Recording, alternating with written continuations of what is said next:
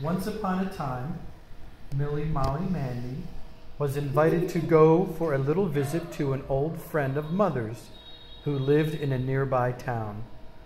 Uncle was to take her in the pony trap on Saturday morning on his way to the market and fetch her on Sunday evening so that she be ready for school the next day.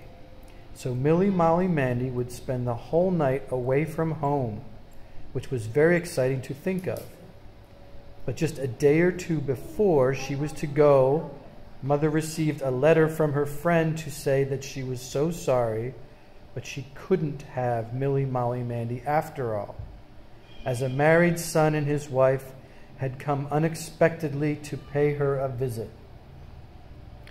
Milly-Molly-Mandy had to try very hard not to feel dreadfully disappointed, for she had never been away from home before by herself, and she had been looking forward to it so much.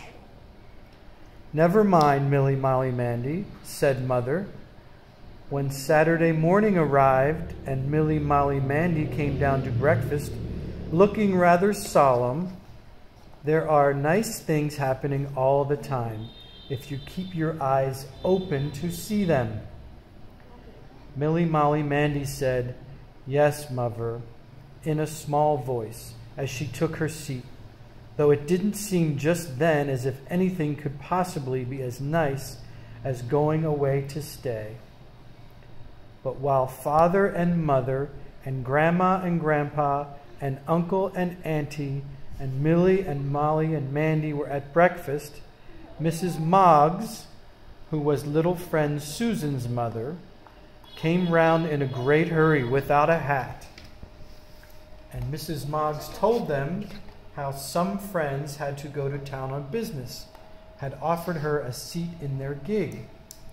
And as Mrs. Moggs' mother lived there, Mrs. Moggs thought it was a nice opportunity to go and see her, only she didn't like leaving Susan alone all day, Mr. Moggs being at work. So Milly-Molly-Mandy's mother said, "Let her come round here, Mrs. Moggs. Milly-Molly-Mandy would like to have her, and I don't suppose you'll be back till late, so she'd better spend the night there too." Milly-Molly-Mandy was pleased, and Mrs. Moggs thanked them very much indeed, and they all wished Mrs. Moggs a nice trip, and then Mrs. Moggs ran back home to get ready. "Where will Susan sleep? In the spare room?" asked Milly-Molly-Mandy, making haste to finish her breakfast. "Yes," said Mother, "and you had better sleep there too to keep her company." Milly-Molly-Mandy was very much pleased at that, for she had never slept in the spare room. Her bed was in one corner of Father and Mother's room. "Why, Mother," she said, "I can't have a visit of my own, but I'll just be able to enjoy Susan instead, shan't I? Perhaps it'll be almost quite as nice." She helped to wash up the breakfast things and to make the spare room bed and to dust.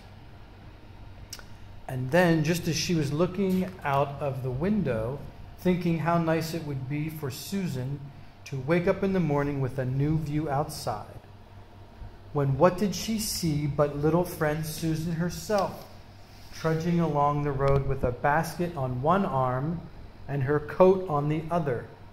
She ran down to the gate to welcome her in.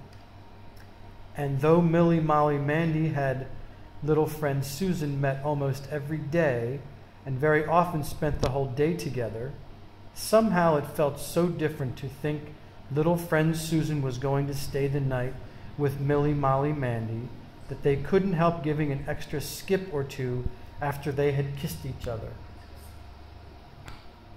Milly-Molly-Mandy took her to see Mother, and